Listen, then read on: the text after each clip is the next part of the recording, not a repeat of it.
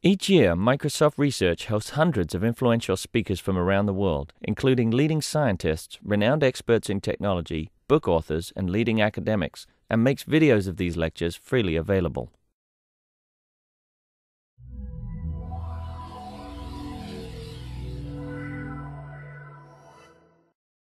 Again, welcome to the Dynamic Languages for Scientific Computing session. I'm very happy to have Jan Vitek here. I actually met him at something called VISC, which is Virtual Execution Environments for Scientific Computing, which Jan was organizing, and fascinating discussion with researchers from industry and academia about how dynamic languages work. Jan himself has been working on programming languages, implementation, and design for over 20 years. He's done all kinds of things that he's quite famous for, including making the first real-time JVM for Java and a variety of other things. I love the fact that, right in his bio, he says that, one of his most important goals is increasing the productivity of programmers, something that is very near and dear to my heart as well. And one of the ways that he's excited about doing that is through dynamic languages, because especially early in the software development cycle, dynamic languages can be an extremely powerful way to get things done. And to that end, actually, some of his most recent work has been on something that he calls shard, or software hardening, where he goes from dynamic languages to harden that into solid code to increase the overall engineering process to get from fast prototypes into working code that can last in the enterprise. And actually, that work, turns out, has won him the 2011 SEAF Award, which is a Software Engineering Innovation Foundation Award from Microsoft Research. So congratulations, Jan. And I think Judith wants to say a couple words about that. Yeah, great. So we're delighted to actually today to be able to present Jan with this award. He wasn't at the big award ceremony in Hawaii, but we think Redmond is a suitable place to present it. So Arjun Samuel, who was running the SEAF Awards for 2011, and myself are here. And Jan, if you'd like to step over. Sure. And this is the Microsoft Research Award that he gets. And thank you. now we have to shake hands and smile.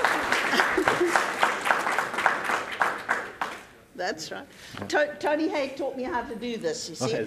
And this is also for you. It's a token of our appreciation from the Pacific Northwest. Great. Thank you very much. Right. Thank you. All right.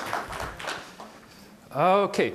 Well, it's a pleasure to have this opportunity. Let me just adjust this a little bit.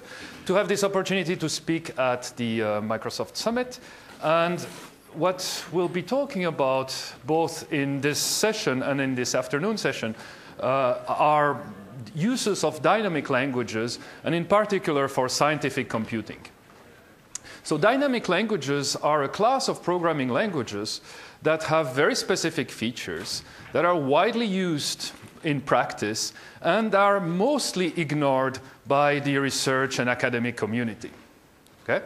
And so what I want to do is try to sort of convince you that they're an interesting topic of study, that they're very useful, and that there's good research work to be done in this field.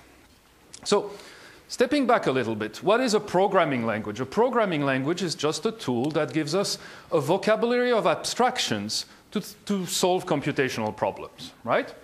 And if a scientist comes to you, a biologist, a physicist, and says, which programming language should I pick for my next project? So what should be the answer, right? You're a computer specialist, you know how to reboot an Apple laptop, so you're equipped to answer this. And there are hundreds, thousands of programming languages out there. What is a criterion for goodness? How do I measure the quality of a programming language? Well, a simple way is to take a particular task and look at the code generated by that language and say, how fast does it run on my architecture of choice?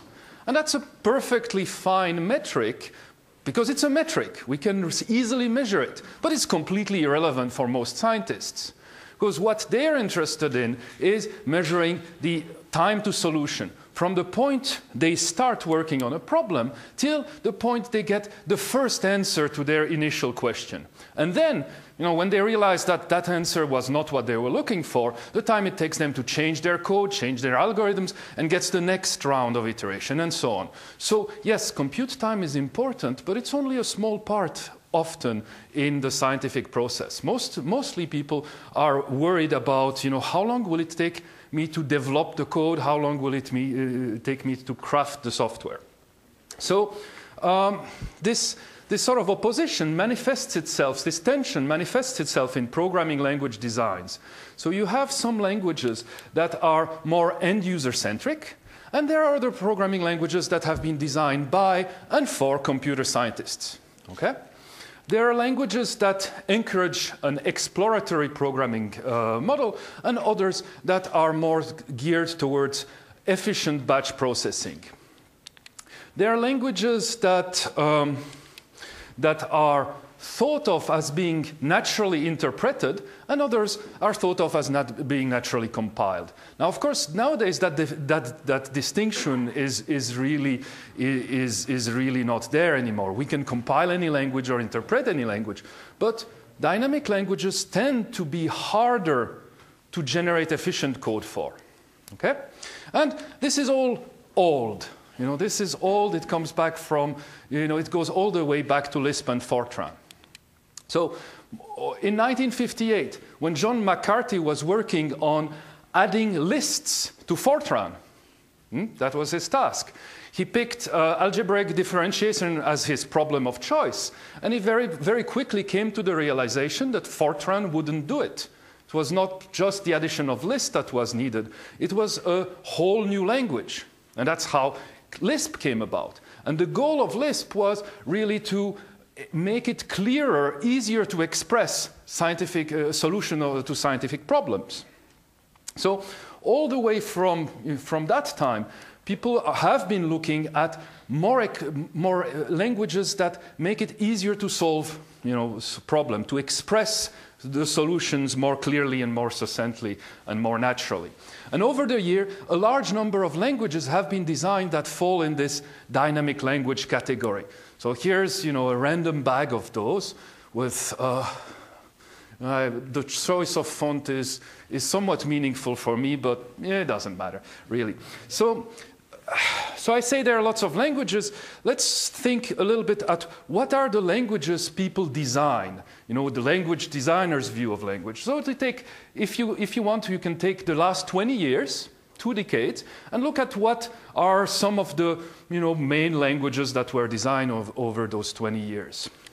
So if we start from 91 with Visual Basic and Python, and we'll go all the way to show that we'll hear more about this afternoon. And you look at all of these languages, and they're all dynamic. Well, not quite. There are a couple of functional languages thrown in here for fun, Scala and F#. And Java and C#, well, they have sort of a static type system, but really behind the cover, they're all dynamic too. So what have we been designing for the last 20 years? We've been designing dynamic languages. And as part of the programming language community, what have we been thinking about? We've been thinking about analyzing, proving, compiling static languages. So there's a very fundamental sort of problem here. The programming language experts are not solving the problems people are actually having.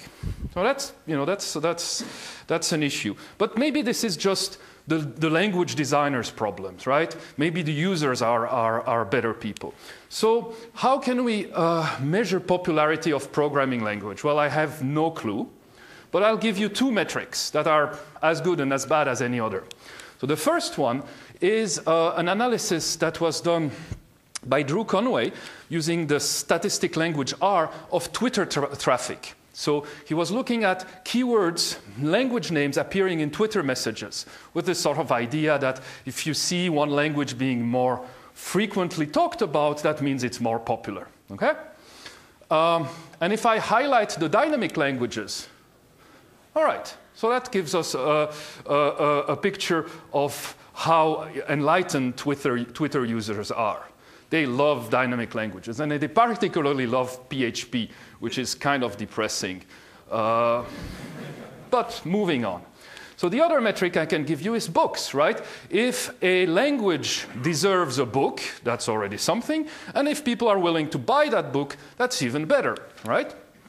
So here are book sales out of Powell Bookstore. And the first two languages up there are Java and C++, which obviously are going to show up because we're twisting the arms of our student to learn these two languages in our intro classes. But if I play the same game and overlay this with, sort of highlight the dynamic languages, more than half of the languages that are on the list are dynamic languages. All right. So dynamic languages are somewhat popular, and I haven't said yet what they are. And I won't. I will not give you a clean description or a clean definition of what a dynamic language is. But what I can tell you is a profile, a set of features that occur together in all those dynamic languages that people like to point to and say, oh, this is a dynamic language. So what are the features that these languages have? The first and foremost is dynamic typing. So all of these languages that we're going to be talking about today have no type annotation. So you never write the type of this variable is int. You never do that, right? There's no type. That means you have no type checking. You have no compiler to help you. On the other hand, there are types in the system, but they're hidden and they come up at runtime. Okay? All of these languages support late binding, the ability to rebind function names dynamically, so you don't have to decide what function you're calling until runtime. All of these languages have support for reflection, so the ability to computationally look at the program structure and modify the behavior of the program in interesting ways. All of these languages are interactive. They give you a shell, an ability for users to type commands that become part of the program at runtime.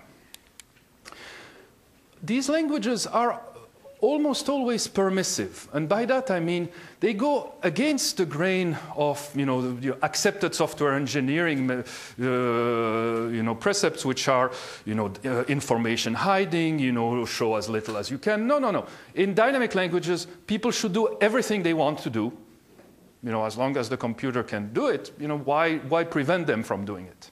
So that's the motto. They have often a lightweight and domain-specific syntax, which makes it easier to express the problems at hand. Strangely enough, they're pretty much all single-threaded. Yeah? So why is that? Maybe just an accident. Maybe it's because if you're dealing with a language that's so dynamic, adding data races is a headache that you don't need. Maybe speed is never an issue in those languages. Hard to tell, but they are typically like that. Failure oblivious. Well, that's an interesting property. So dynamic languages try to hide failures from the user. They try to keep the program running as long as possible. I'll give examples of these things later on. But this is an interesting property because often what we tend to think is, well, if there's a mistake, we should throw an exception and stop execution right here and then. They're all garbage collected. They mostly have support for either language embedding or extension. So embedding is when you take your dynamic language and you put it within another host language. An extension is when you have the ability to add lower-level components that can be called from your dynamic language. They all have built-in high-level data structures. And lastly, they're all running very slowly. Okay? So it's a mix of features. Some of them are by design. Some of them, come from the rest, right? So it turns out that performance challenged is probably a result of all the other features I've listed. Yeah? Okay. So what I've been arguing so far is that dynamic languages are everywhere. They are very widely used both by end users and by developers. That they are popular to some extent. So what I want to argue in the rest of the talk is that they are indeed successful, that it's not just bad tastes that make people use those languages, though often bad taste has some part in it, and that in the second part of the talk, when we talk about the research, I want to sort of convince you that there is a lot of research to turn these languages and transform them into languages that have both the benefits of the dynamism and of some of the static features that we kind of love in normal, traditional programming languages.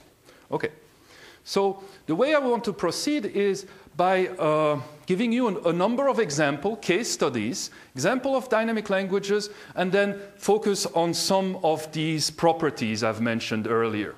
So I will alternate between actual languages to show you how these are used, what they are in practice, and a little bit of a discussion on their intrinsic nature.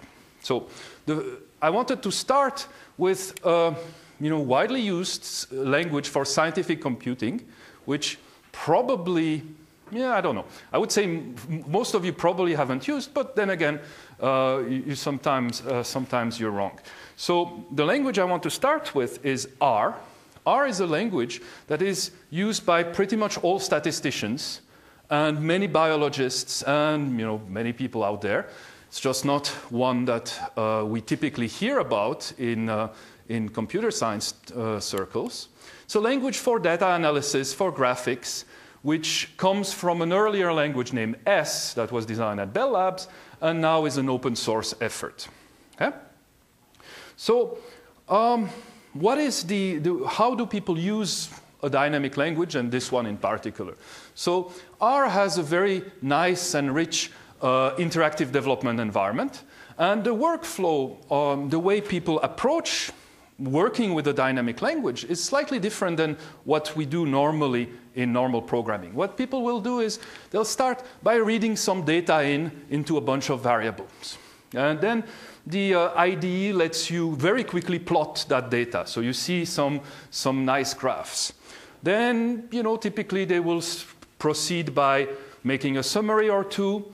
Then they will start doing more intricate statistical analysis of their data. And then they will realize, well, they're repeating the same steps over and over. So they will write a few simple R functions that automate the analysis. And before you know it, they're programming. Okay? So the success of R comes in large part because it has this very wide set of libraries. So I'm plotting here the growth of R packages between 2000 and 2011. Nowadays, there are over 4,000 statistical libraries, big wads of statistic code that are available in a well-documented and self-testing format. That's something we should learn from. So any R package comes with a vignette that you can grab, paste in the IDE, and it self-tests the package, and it does something visible. And it comes also with a nice LaTeX documentation that displays in the IDE. So, they're not doing all wrong. As a programming language, how does it look? Well, as a programming language, it's a functional language. It emphasizes the use of functions, and it restricts side effects, and it's a very concise language. So here's a bit of R code. So I'm going to define a function here, function that takes an argument, and I'm going to even define a default value for that argument, and say, and then bind that function to the identifier cube. So now I can call cube without argument, in which case we take the default. I can call cube with a single argument, in which case we'll pass that in. Or I can call cube with a named argument by saying, well, make sure to bind for to parameter x. And this is very useful because a lot of the plotting functions have all the way till 35 arguments. And remembering the order of 35 arguments is sometimes taxing. So it's quite convenient. R has powerful array and matrix operations. So, for instance, this creates an array. And note that there is a value NA here. And that's really important for statistics, the ability to model missing values. So that's a value like any other. And I can create a subset of this array. This is an array, a subarray. The next expression creates a subarray from column 1 to 3. I can create an array where I exclude all but column 1. Or more excitingly, I can take my array, find all the missing values, and replace them with 0 in a single expression. And now this is really powerful, right? Now, you could do this in Java, but it would take many more lines. All right. R has powerful graphics. So these 2 lines of R code take a table and plot it. And you get sort of this result. And you can see their axes. The axes have labels. The labels are pulled from the data automatically. So it's really, really easy to generate graphical output. Right? R has more interesting features. One of them is that it's a lazy programming language. So in programming language terminology, a lazy language is a language for which only evaluates expressions when it has to. So what does that mean? Well, here there is a function call to the function with 2 arguments, formaldehyde and this other expression carbs time opten. And what R does is it's going to package both arguments, the first one and then the second expression, into something called promises, which will be evaluated if and when they're actually required. So to some extent, we could say that R is the most widely used lazy functional language out there. So if there are any Haskell fans, see me after, we can duke it out. What that function does actually is even more interesting, because what it does is formaldehyde is an object that binds some fields to values, and carb times opten will be evaluated in the context of that object. So carb and opten are fields of formaldehyde, but we'll see that more in a little bit. Another thing that R has and emphasizes is support and tools for reproducible science, reproducible experiments. So R has packaged with it with a version of the literate programming, sort of Knuth's literate programming idea, where a tool called SWeave that lets people write a paper in LaTeX with R code embedded. And once they submit it, they can submit the paper with the data, and generating the PDF causes the data to be recomputed and ensures that whenever you generate the data, you know exactly where that data came from and how the statistics were done. And another feature of R that helps reproducibility is every element of the language, even a simple integer, can be tagged. And these tags, for instance, can tell you the provenance of the data. So there is deep support for reproducible science in a very dynamic language. Okay? And this picture here is from the New York Times website a couple of days ago, where 2 scientists, 2 statisticians, found a fault in a major cancer study, and the code behind them is R code. They were using their methodology and tools to do this. And the interesting thing about the fault, so they published a scientific paper about all the flaws of the cancer study, which was a massive embarrassment for the authors of that study. And out of all the flaws, you look at them and you think, how many would have been helped by a static programming language? The answer is none.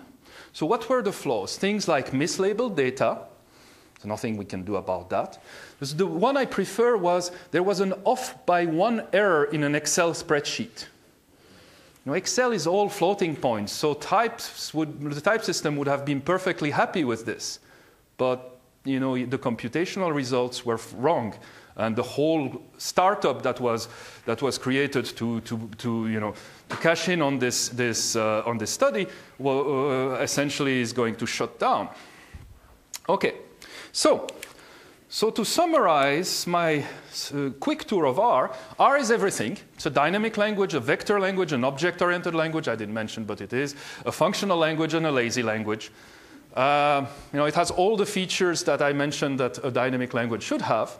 This is a very interesting case study. Now, there are many disadvantages to R, and if you ask me later, I can tell you what these are, but it is also a very powerful tool, and it's really widely used. So we should pay attention to this. That's the part of the message I'm going to harp on. Okay, so now I'll switch to the features of these languages, and I'm going to mention the key feature, right, that I said at the outset of all dynamic languages is the fact that they have dynamic typing. And dynamic typing is also sometimes referred to in the press as duck typing. Something to do with the fact that if it walks, swims, and quacks, then maybe it's So what does that mean in sort of more technical terms? Well, the idea is in a dynamic language, the type of an object is defined by how it can reply to to requests. So if I have a variable, say x, in this function, and I call the draw method on it, then, and I'm successful, that means that the object has a type that includes draw. Now, if I'm in a dynamic language and I always take the else branch, then that's all my type will be. It will be only, the type x is only the object that can be drawn. So it can either a point or a cowboy, either or works. Now, if I'm in a static language, I would have to say that, well, to satisfy the compiler, x has to also have a ready method, even if at runtime I never use that. Yeah?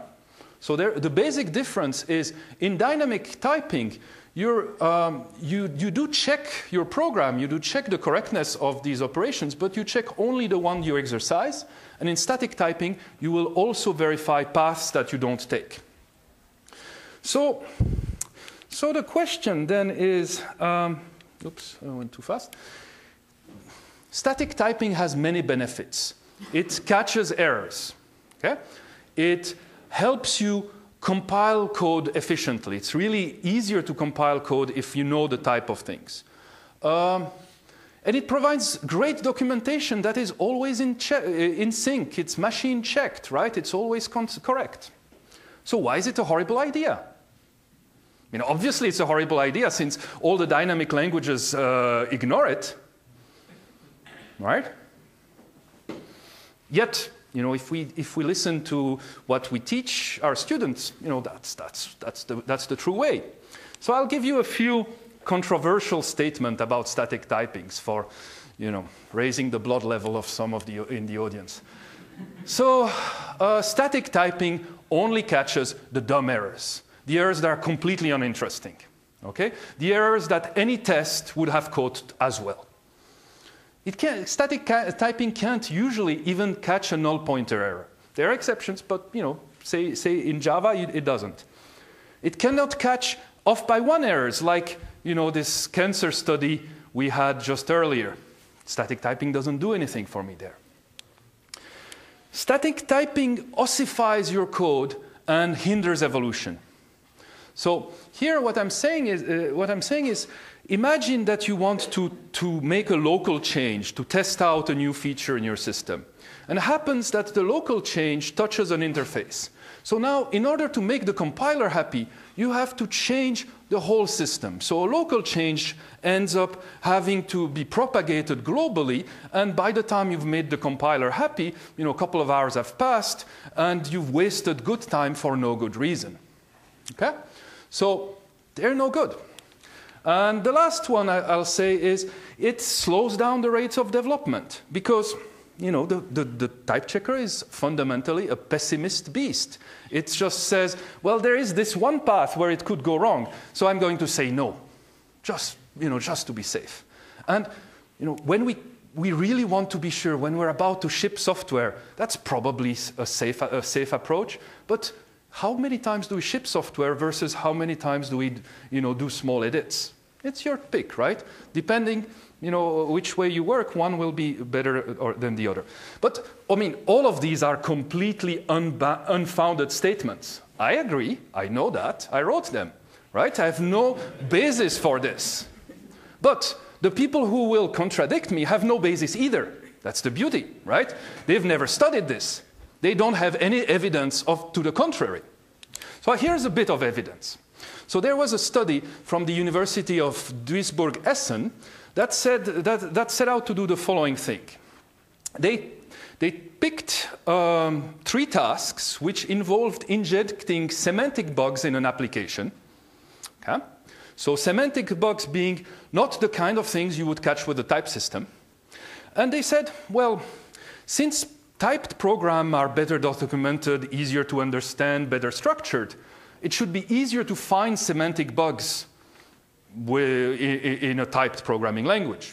So then they gave this to students, and the students were timed in respect of how long it took them to fix the bugs, and they picked 2. So this is the axis here is number of seconds to fix a bug, and there are 3 tasks, 2 languages. The languages are Groovy and Java, and what is the outcome?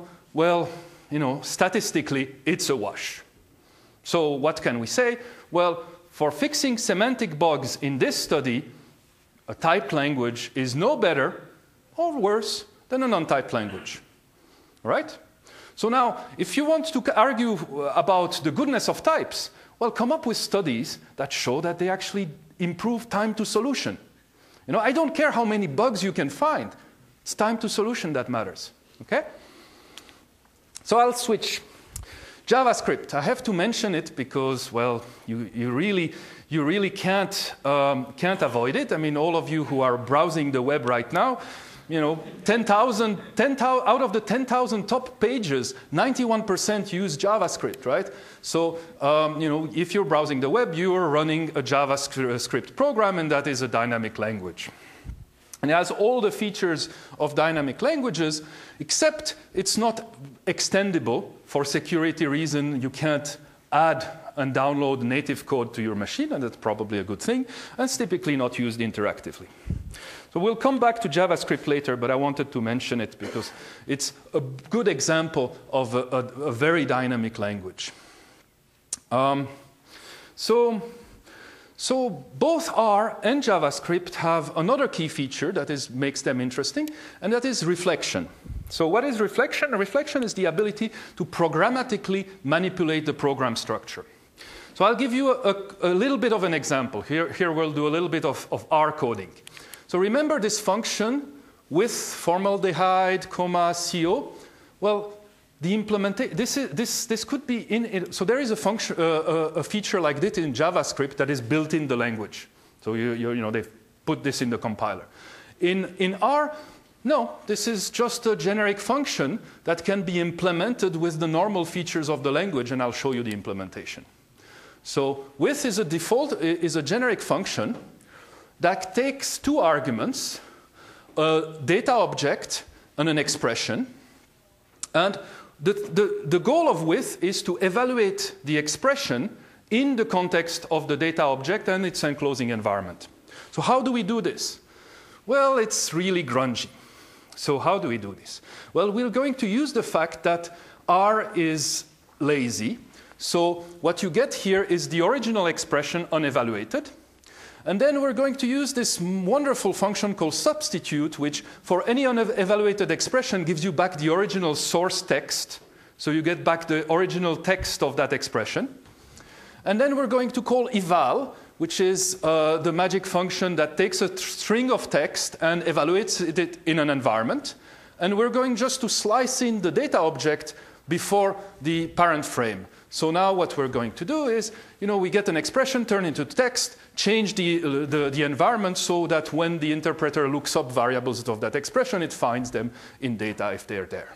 Woof. So this is wonderfully powerful, and I really, really hate it. but you can extend the language in 2 lines. Yeah? That's really powerful. So what does JavaScript give you? It actually gives you less. So JavaScript had this strange relationship with reflection because it's less powerful than R. But on the other hand, but in R, reflection is really used in only a few places. And in JavaScript, reflection is less powerful, but it's used everywhere. So what is reflection in JavaScript? Well, you can reflectively access properties of an object, its field or its method. So this expression here says, there's an object X, find the field F if it exists, okay? And you give it a string, and that string can come from the user input, can be computed, can be anything.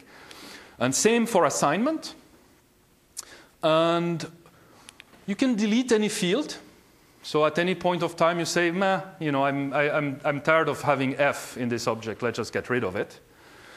You can discover the properties that are in an object by walking through it. So this for thing here takes X and walks through every single property in the object. So encapsulation, data hiding, gone. You can do that to global variables. So the global object is called window, and you can hack it to your heart's content. And lastly, you have eval. So the thing that you don't have in JavaScript is this ability to take expressions, unevaluated expression, turn them back into text, and you don't have the ability to play with namespaces. And this is actually important because in JavaScript it is possible to do information hiding through local variables of a closure. If you want to know more, ask later. So that's what reflection gives you. Very powerful, but this makes it completely impossible for static analysis tools to work, right? Because for the static analysis tools, you need to know what these strings are. If you can't figure out, and that's not computable, these can be string concatenated at runtime. All right. So another widely used and interesting language is Lua. So Lua is a very small, tiny language, and there's a very nice paper here that appeared in ACMQ recently that describes the history of Lua. And it's a completely a scripting dynamic language, with one twist, which is that it was designed to be embedded in C code. So Lua is just a library that you can link into any C program and then interact with by a very nice, powerful, reflective API. So who uses Lua? Well, Adobe Lightroom uses Lua. So if you're doing Photoshop, you're using Lua. Why? Well, it's the glue between different components. It's used for business logic, controllers. And the main reason why they use it is because it gives them very fast turnaround, development time again. How much do they use it? 63% of Adobe Photoshop is Lua. And the rest is a mixture of C++, C, and Objective-C. And if you add to this fact that dynamic languages tend to be much more compact, then the amount of behavior you can fit in this 63% is completely staggering. So real systems that people sell for real money use scripting languages. And Lua is widely used also in the gaming industry to control game. And this comes from a talk on Lua by one of the, on Lightroom by one of the developers. So I said embeddable. So in order to be embeddable, dynamic language has to have an API that lets it interact with its host environment. So another example of an embedded language is JavaScript. JavaScript was designed to be embedded into HTML. And what that means is there had to be a way for JavaScript to talk to HTML, and this is the document object model. And then people quickly realized that they end up with web pages with bits of JavaScript coming from different sources, and that's a security nightmare. So they had to add a security model on top of JavaScript that JavaScript knows nothing about, which is sort of an isolation model that is mostly broken but does a little bit to help. So when you're designing a language to be embeddable, you have to think about how it will interact with the host, and that affects, colors the design of the language. And I like to show code, and I can't resist, so I'll apologize for this. So this is code. What is it? Well, it's actually a piece of code called the MySpace virus. So it's an embedded JavaScript program that brought down this MySpace website that used to be popular with younger folks, right? All right, we won't read all of it. Let me boil it down to a two-liner. This is the two-liner version of the virus. So let's say for simplicity, most of the virus is the attack that actually stole user data, but let's say for simplicity that this is the little bit of JavaScript that the attacker wanted to run. Alert, boom. If you can run this, you've attacked MySpace successfully. So how did they do this? So in order to run this, you have to tell the browser to run some JavaScript. So they wrote this. There's a little bit of HTML that has embedded a command to JavaScript that says, please run this expression. Okay? So MySpace realized that maybe having random code running in the web page wasn't such a good idea. So they came up with this great thing. They filtered. So they figured out that the only way to run JavaScript was to have this tag JavaScript. So the only thing you needed to do was to filter the HTML, see if there was the keyword JavaScript, and reject anything that had JavaScript in it. That works wonderfully, except the virus writer wrote this, which is the word Java with a line break followed by script, which is actually not what the filter was looking for. So the filter is happy. And the browser, well, some browsers were kind of helpful because they realized that it's not a valid string to have a line break in the middle. So very helpfully, to be nice to the user, to keep things running, they would glue this back on, and what you would get is this. Okay? So, yay, we're good. Well, not quite. There's a tiny problem. If you count the number of quotes, there are a little bit too many quotes in this line. So we have double quotes, and then single quotes, and then single quote again. So that wouldn't parse. All right? That sounds silly, but you actually need those quotes for the attack. You can't deliver the attack without all of these quotes. So then, the game continues, so you realize that, well, I'm an embedded thing, so I can hide things in the rest of the document and use the DOM for communication. So I'll move the attack outside of the string, and now I get back one level of quotes, and that's all I need. I can do the attack this way. Good. But I still need to actually execute the attack, so how do I do that? Well, eval. Wonderful. I'll call eval, which will talk to the DOM, grab the string, and evaluate it. So this is the JavaScript, the MySpace virus in a nutshell, and it uses all those nice features of dynamic languages, embedding, reflection, all of that. Very cool. All right. So this is a bit of a downer.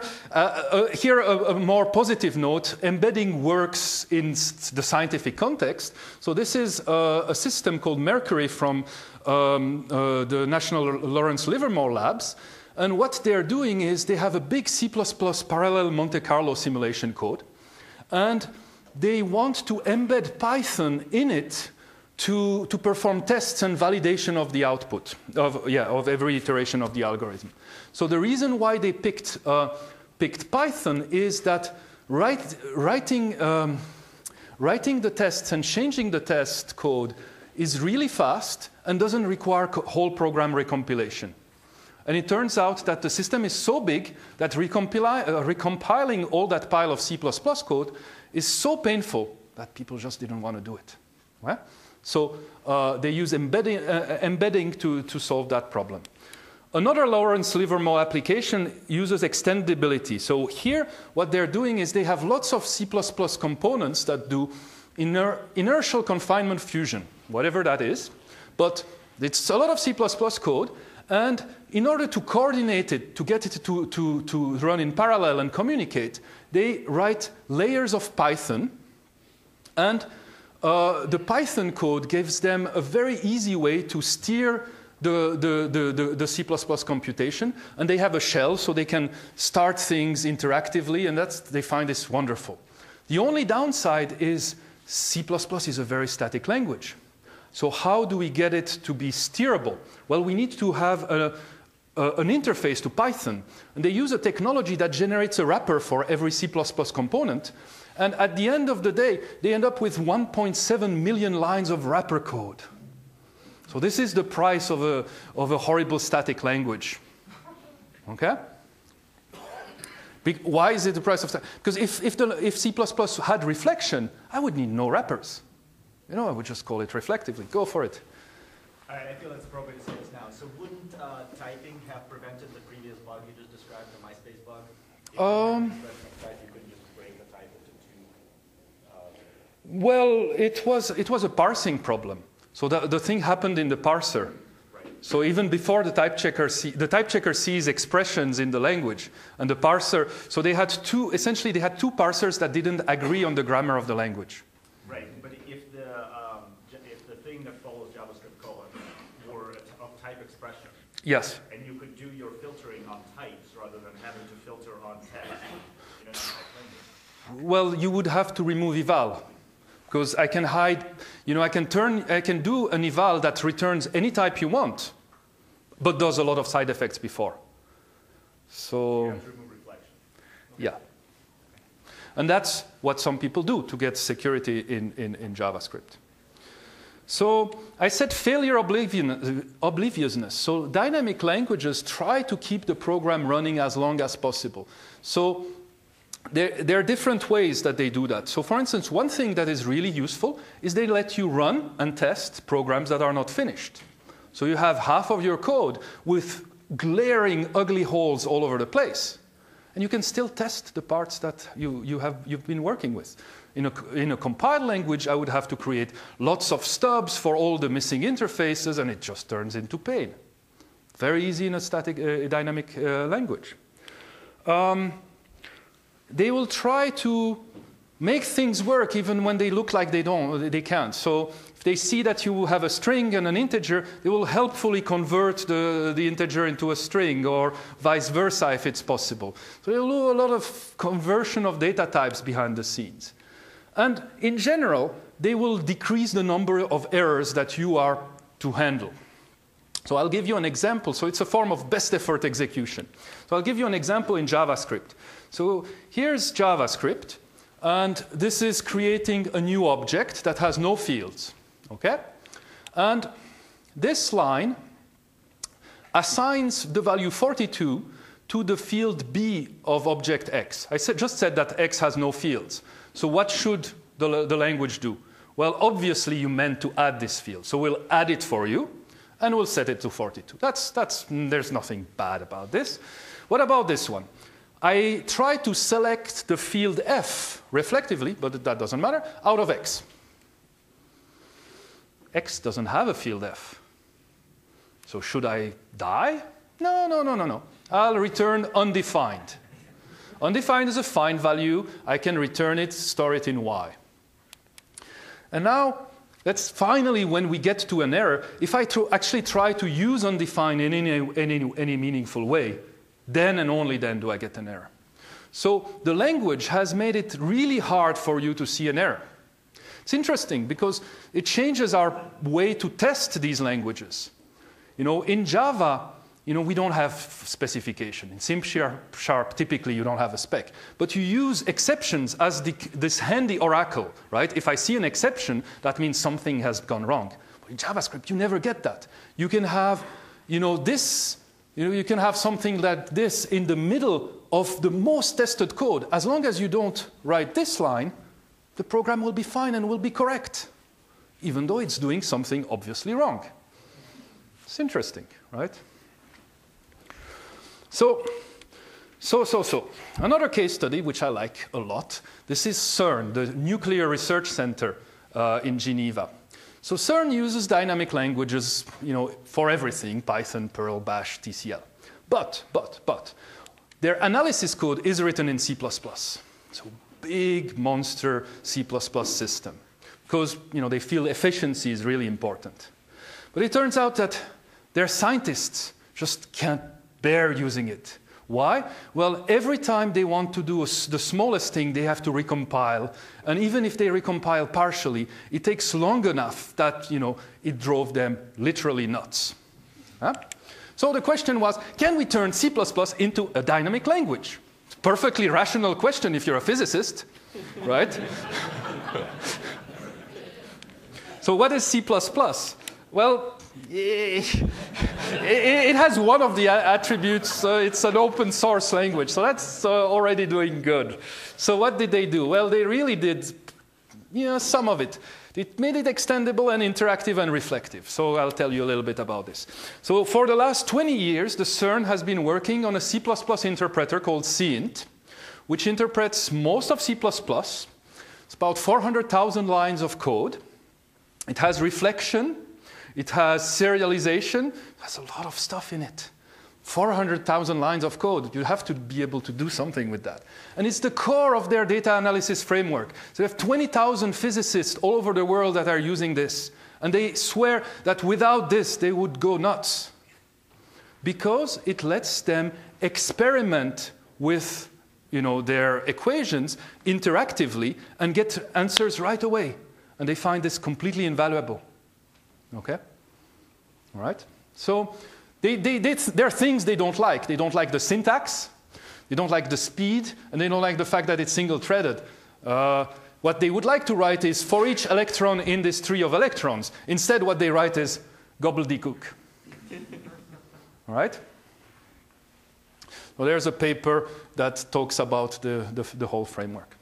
So this is really, really cool, right? Even people who are forced to use static languages want to reinvent that wheel, right? They want them to be dynamic. So here's another case study, and I'm not saying which language it is. It's a system called Pluto. What does Pluto do? It's a simple little program that manages the retirement savings of an entire country. So it manages the savings of 5.5 million people in some northern European country for a value of 23 billion euros. And then euros are actually worth money these days. So what is Pluto?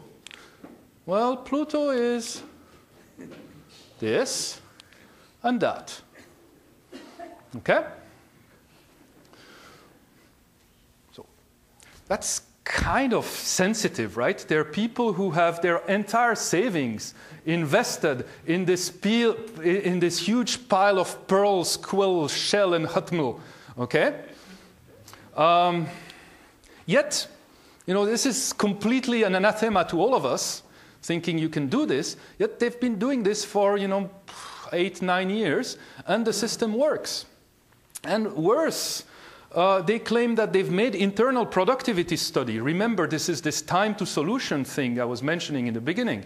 And Perl always wins over Java. Actually, I didn't mention, the funnest part is that the critical parts of the code are in Perl, and there's some Java code for the UI. Okay? So, and how do they get to the level of assurance to actually be, to actually trust the system? Well, they have a couple of things, and I'll just mention two. One is they've disallowed many of the fancier features of Perl, so no objects, no threading, no floating points, very tiny language. And the second one, which we'll talk about more later, is they invented their own contract notation. So they invented pre- and post conditions that are written in Perl and that are added to the code and evaluated at runtime. Okay? And they test and they do all of these good things, but they manage to get it in a dynamic language. So I've been avoiding this for a while, and it's about the right time. How do these languages perform? Remember, we started with this question, and I was saying, well, maybe performance is the right metric for choosing a language. So one of my colleagues did this study a couple of years ago. So the numbers may be a little bit out of date, but this is roughly how it looks like. So above is a geometric mean of the performance of Ruby, Python, Perl, PHP, Java, Scala, JRuby, Jython, Groovy. So in the middle is Java, and we normalize to Java performance for no particularly good reason. And then on this side are C interpreters, so interpreters for dynamic languages written in C. And on this side are interpreters or compilers for dynamic languages written on top of the Java virtual machine. So what's the takeaway? Well, the geometric mean tells us roughly C interpreters are 2 to 5 times slower than Java. And Java is probably 2 to 5 times slower than C, or maybe not, I don't know, it depends these days. But they can be all the way to 145 times slower in some of the worst cases, right? So they can be, so for instance, this is Mandelbrot, and Ruby runs 105 times slower than Java. And JRuby runs 1,000 times slower than Java. And Java-based interpreters are really slow, between 16 and 43 times slower than Java, and up to 1,200 times. So essentially, the message here is, yes, you are going to pay a runtime overhead for using these languages, and it's up to you to decide whether this is acceptable or not. The numbers are not all bad. So another thing that we looked at was startup times. And here, when you normalize to Java, dynamic languages look real good, right? PHP is 10 times faster than Java at startup. Ruby also. Okay? So the bottom line, performance. Well, performance only matters if you don't have a short-running computation, or if you aren't I/O bound. If you are I/O bound, if you have a short-running computation, it doesn't matter. It's much more important how long it takes you to develop the system. And when performance matters, the question is, what do we do? What shall we do? Well, one option is to rewrite the application in C. But that sucks, right? Because you have a whole brand new batch of bugs that you will have to fix. You could rewrite components, and that sometimes works, but you have the cost of going in and out, crossing these language barriers. You have different semantics. It gets messy very quickly. So, there's no good solution so far. So I'll conclude this talk with truth. Truth is always good. Right? So what do we believe? Correctness is the only thing that matters. Everything else should be sacrificed on the altar of correctness. Static types are better, period. Speed requires compilation. And programs are textual documents that you can hold in your hands. It turns out that scripting dynamic languages turn and take the opposite view to all of this. So correctness, well, we're failure oblivious, so we're going to hide errors from you. Static types, what's that? Compilation, hard. And programs are documents, well, I'm rewriting my code reflectively as I run, so the program is the computation, that's the only thing I have. Okay? So, yeah, then maybe there are truths, or maybe there are things we feel, in our gut should be truths. Who knows? So I'll conclude this by just telling you a couple of observations. So I said, dynamic languages make scientists faster. They increase the velocity of science. And I really believe this. And you ask the people at CERN, you ask the people at Lawrence Livermore, they're a key component in their day-to-day work. You ask statisticians. So we can't completely ignore those. They're here to stay. I think that dynamic languages are interesting because they're like a gateway drug to computing. They're the easy way to get in and get people hooked. So all we need to do is then to have, to have a pathway from these ones to harder drugs. So it's a way to get all the way to functional programming in Haskell or F# or something, real serious, like something that we like. And lastly, I'd say, dynamic languages sometimes really could use the static features of static languages, sometimes. And the question, which I'll try to address in the second part, is what can we do about this? And this is the end of the sort of the first, a little bit longer part of this talk. I'll pause here for questions or so people can leave and go to other sessions and so on. Thank you.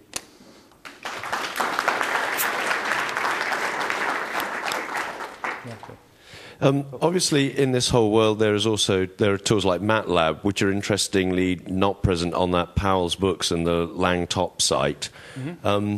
But with relation to that, and in particular talking about performance, can you add some comments about the sort of improvements in just-in-time compilation, the sort of JIT technology? And I note with interest looking at C and Fortran versus, say, something like MATLAB, where even in the last 5 years, there have been some really huge strides. And if you couple that, say, to partial evaluation or other things, you have all of those features that you talked about with dynamic languages, but there is other technology coming in behind the scenes. And I just wonder whether you wanted to comment on that with respect to performance, so just-in-time compilation, and things like that. It works, and I'll be talking a little bit more about it in the second part. So the answer is yes, definitely. That's one way to get there.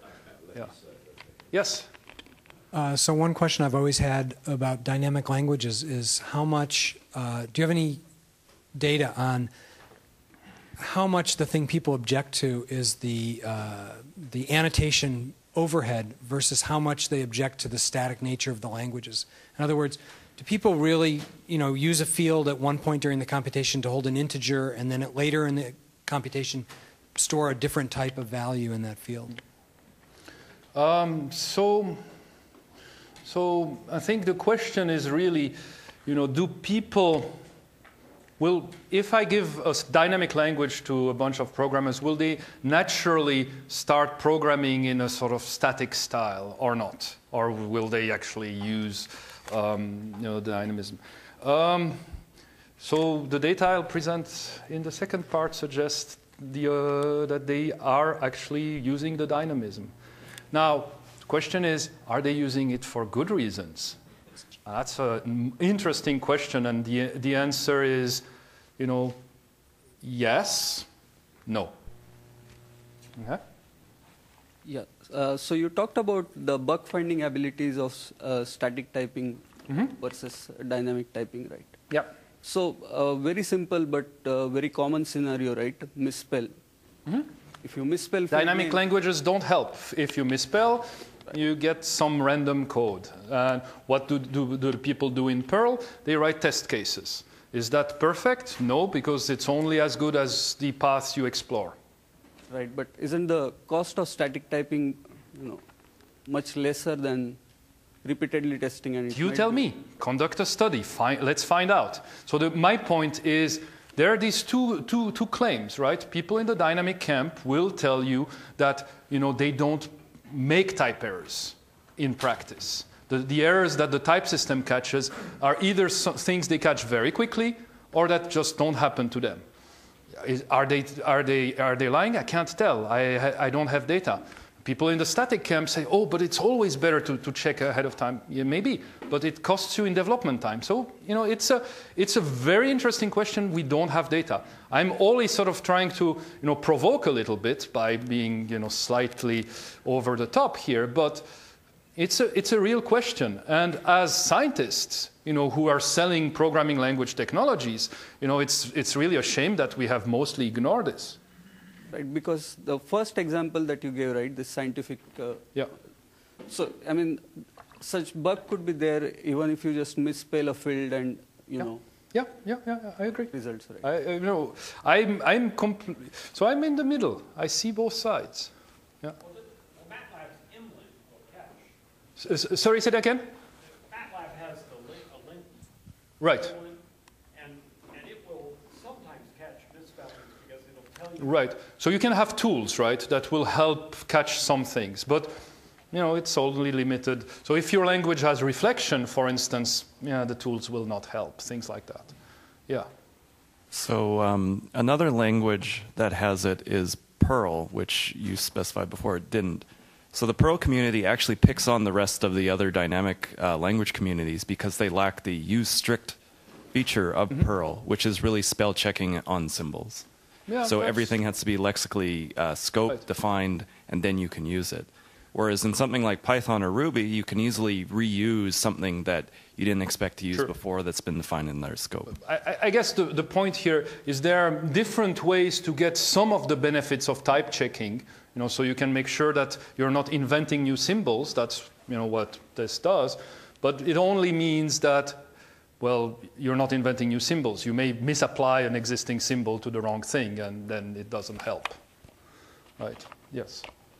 One thing that you didn't address is sort of the social nature of programming, so that all of these programs can run on different architectures, different systems, and that really lends itself to people working together more often, perhaps. Right. So that part I don't have much to say. Sort of the social nature of programming. It is true that there are many sort of user communities very vibrant around dynamic languages, but I don't know if it's just because they feel, they have something, that bonds them, or if this is linked to technical issues. I can't say. For many people, when you started out with a question of what language would you suggest they use, it may be more important, the social nature. Right, true. I mean, this was purely on technical grounds. So Gary's been asking.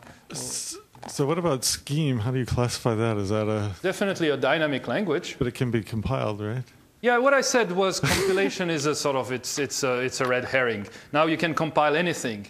It's just a question nowadays. It's just whether it's efficient or not, right? But people think of those languages are interpreted because you have this REPL, this interactive mode.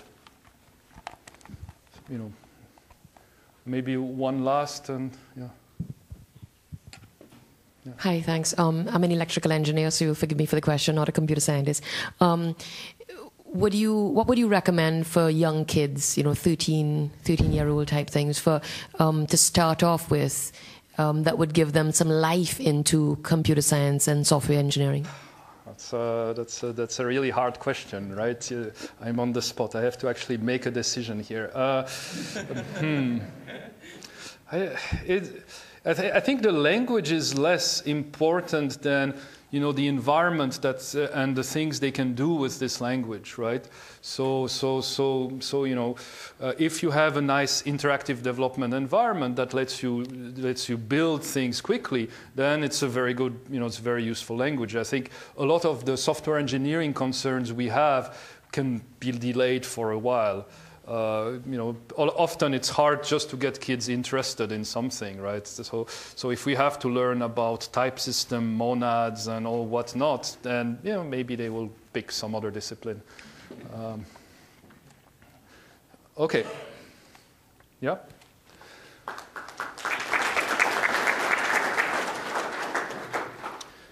So unfortunately, you still have me for a bit, so I'll continue.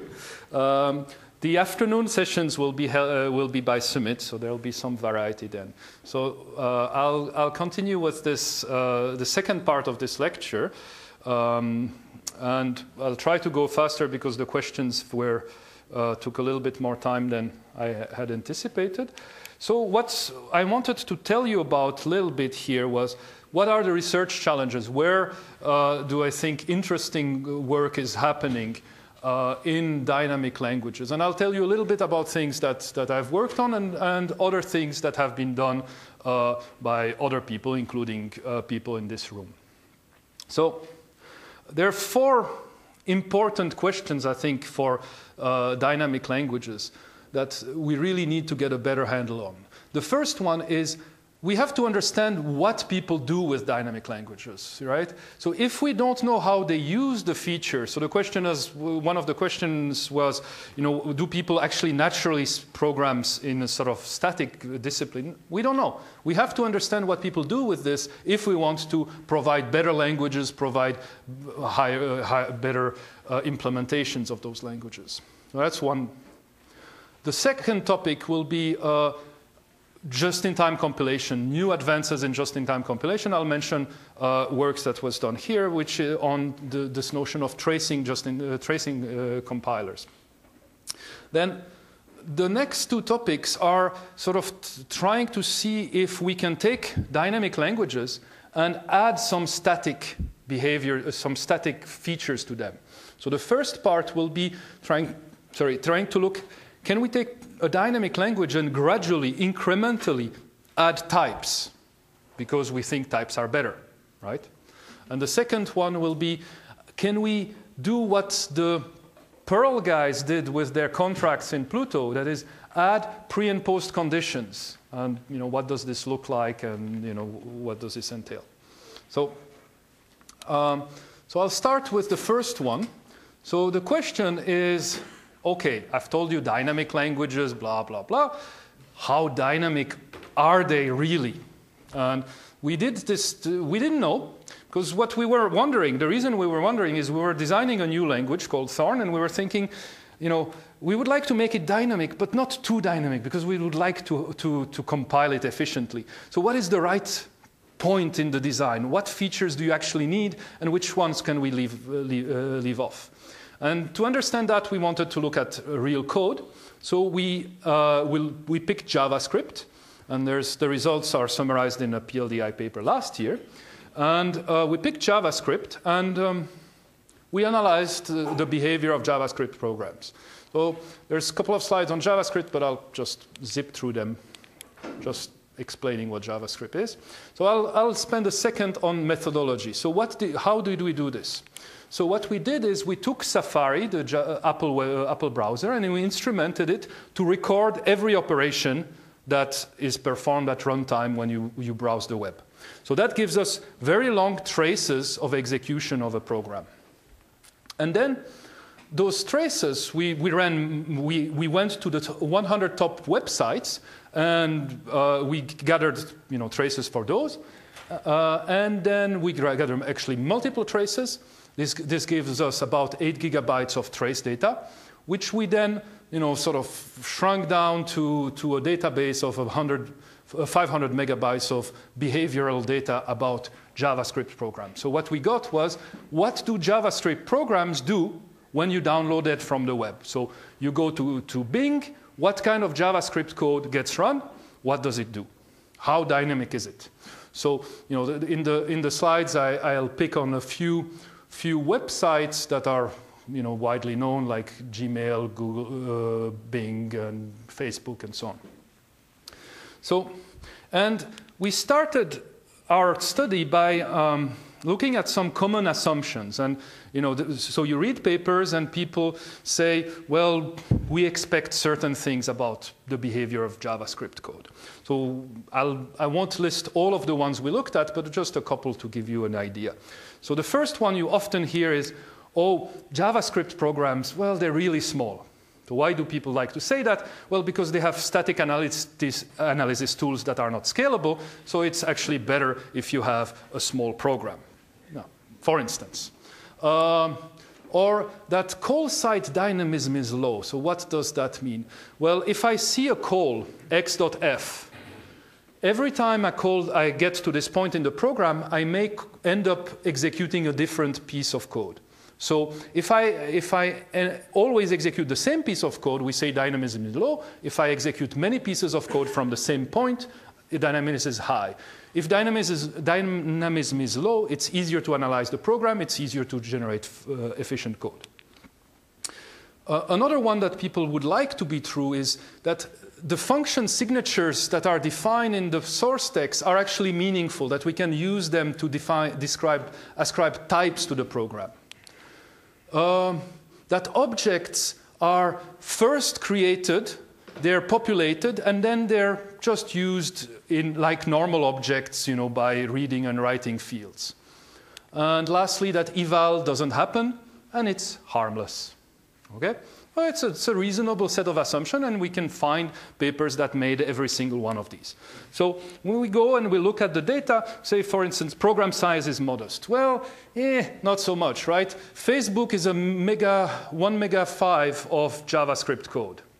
So that's not modest by any stretch of imagination. And a lot of these go, over 200 kilobytes. So this is, actually big chunks of codes you're running on those websites. And it's only growing. Call site dynamism. So here's a graph, and the way to read this on the y-axis is the number of call sites, and on the x-axis is the number of methods the call site invokes. So the way to read this is we have found 100,000 call sites, 100,000 points in a program where every time you come to this point, you always call the same function. So these are really good call sites because they're completely monomorphic. You could inline them, you can analyze them, you can understand them if you knew that they are, if you could tell. And what we also found is there is one call site that dispatches to 1,000 functions. So one point of the program, and every time you come there, it calls a different function. Ka-chung, ka-chung. And then, well, that could be an outlier, but the problem is there's this big clump here where we are between 50 and 200 targets per call site, and that's not going to be analyzable, that's not going to be easily optimizable. So another thing that people would like to be true is that properties are added only at object initialization. So what we did is we looked at every object and we sort of tracked its lifetime and tracked the kinds of operations that are performed through its life. And we graphed this, and this is a beautiful graph done in R. It's really cool. I like it. So what does this graph tell us? Well, the white part is objects that die. So as soon as we go white, all of these objects are dead. So most objects are alive in the beginning, and then they die very quickly. There's some tail. The next part are reads. So we read properties of an object, the field, throughout the object's lifetime. So you can see this goes on all the way till the end of the lifetime we access their properties.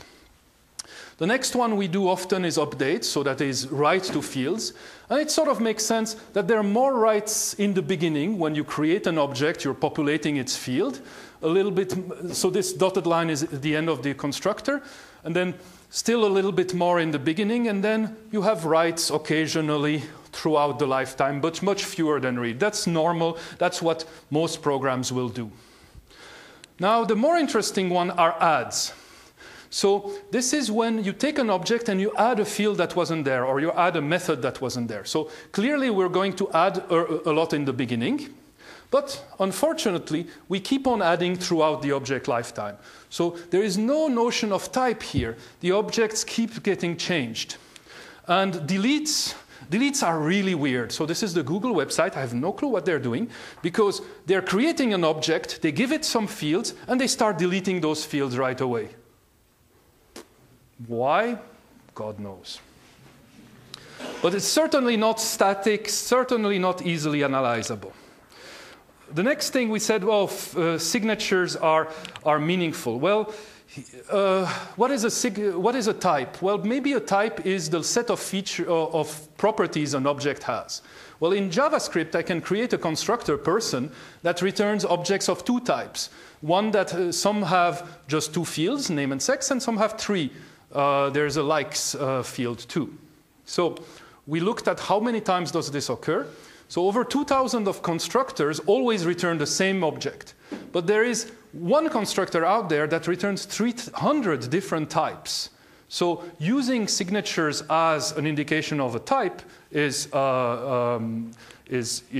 hopeless. Eval, infrequent and harmless, not at all. So 59% of the top 100 websites use eval. 43% of the top 10,000 use eval. So everybody's using eval.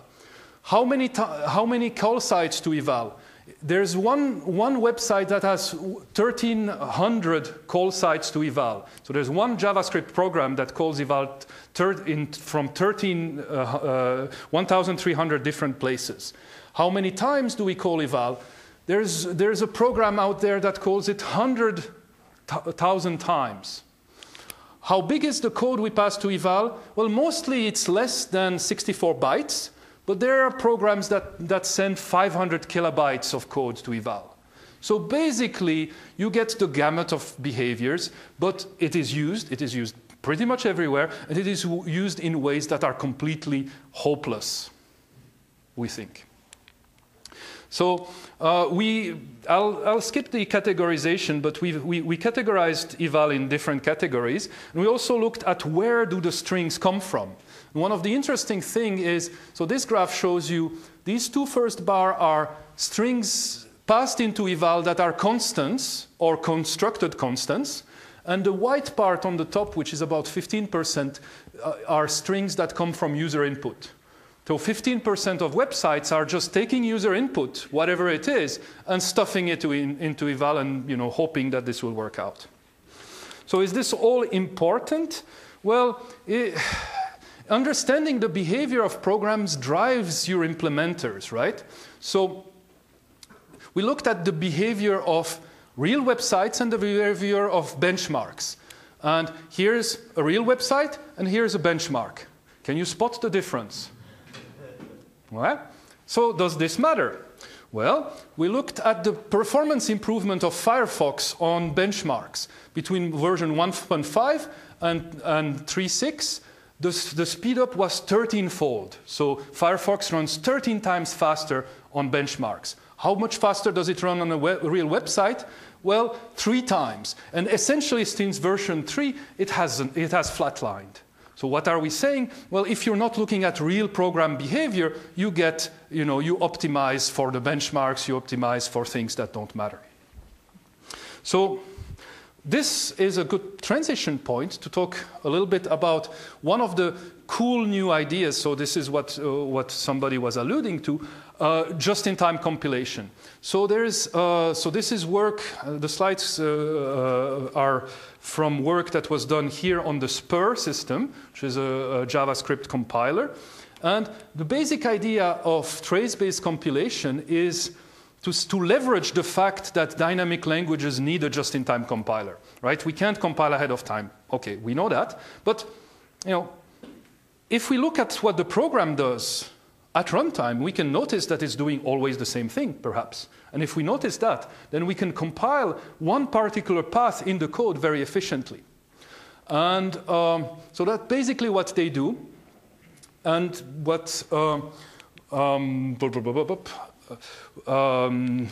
what they do. And I'll give you a little bit of an example. So here's a little bit of JavaScript code. And this JavaScript code loops through the program. And what it does is 1,000 times it's going to add 1. And 1 time out of those 1,000 times, 990 times it's going to do integer addition. And once it will add a string. Well, what this really means is the program will compute up to 988. And then it will try to add a string to an integer that will convert the string, the integer to a string, and then it will concatenate a bunch of ones at the end. So this is what the program does. So the key for tracing compilation is to say, well, plus really depends on its operands. It does many runtime checks. It's very expensive. So let's optimize the loop for the case where we have a plus that operates on integers. And once we degenerate to a string case, we just run in an optimized code. And basically, this is what the Spur system does. So for instance, when they compile this loop in unoptimized mode, this inner loop takes 35 method calls and runs through 224 instructions. So so this is all the code that this will actually touch. But when we run with a trace-based JIT, this boils down to a smaller piece of code. This is about 10 instructions and 2 guards. So we get a 7x speed up. I'm rushing a bit, and I apologize for rushing through this, but this is really cool stuff. And pushing that in more scripting languages can help you get back the performance that you need. So here's a bit of work that we actually did. And the idea is, we like dynamic types, as I said, because they have these nice properties. We like static types, but typically they don't coexist. So could we have a language where you have both of these? And could we have a language where you can go from dynamic to static in a seamless way? And so what I'll just show you is basically what we were proposing, which is a design called like types. And what we're proposing is the idea that we want a language that is as permissive as possible, that never says no on the dynamic side, and that somehow rewards good behavior. So if the programmer adds type annotations, we want to show that the program will run faster. And what we came up with is a language called Thorn, which has two worlds. It has the dynamic world, which is like any dynamic language, and it has the static world, where you have the same kind of static annotations you would have in Java or C#. And then we add something in the middle, which we call like types, which are types that are sort of half static, half dynamic. So the way they work is when you declare a like type, you get local type checking, but you can still feed in dynamic values into those. And I do have examples, and you get syntax like this. You can say that a value is a point. And I have more detail, but I'll skip. And I'll only go to the reward. So our language, when we implemented it, we measured it. So we measured it comparing to Python and Ruby. And for one benchmark, the untyped version was running just in the middle of Python and Ruby. But by adding about 10 type annotations, poof, we run 5 times faster. So very clear reward, and it took no effort. I mean, it's not like we had a real good JIT. We were just running on a Java virtual machine. So there's a lot of work in that field, and I recommend, if you're interested, to look at these. And I'll finish with a mention of code contracts, which is another project that is being done here at MSR, and I think it's really exciting. And for dynamic languages, this is really what you want. This is the idea that we would like to add pre- and post conditions that catch interesting errors, as opposed to the stupid errors type systems give you. And we want to do this in as non-intrusive way as possible. So imagine you have a pop method.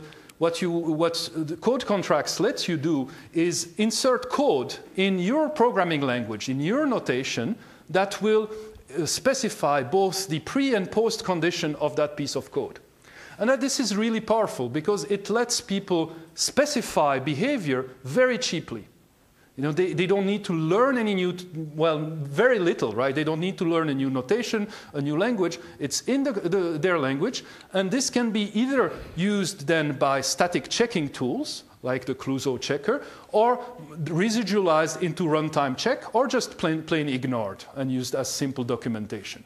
But it leverages the existing language infrastructure, and that's really a cool result. So to conclude, so I think in terms of research direction, we need to understand better what dynamic programs do to offer better features for dynamic programmers, and also to improve the performance of our implementations. We can use just-in-time compilation techniques to speed up dynamic languages if we use this adaptive nature and leverage the fact that we can observe what the program is doing and learn from it. And finally, we can use both contracts and gradual types to add some of the static guarantees back into these languages. And I'll conclude with that.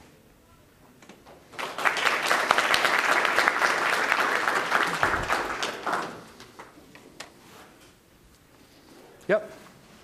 How much of the things that we see on the web in JavaScript are written in JavaScript, and how much are machine? Most of it. Very few. We found very few. So the question is, how much is generated JavaScript? And most, as far as we can tell, some of it is obfuscated, but as far as we can tell, most of it is humanly written. Out of the 10,000 top pages, I would say 90 plus are 98, 99%.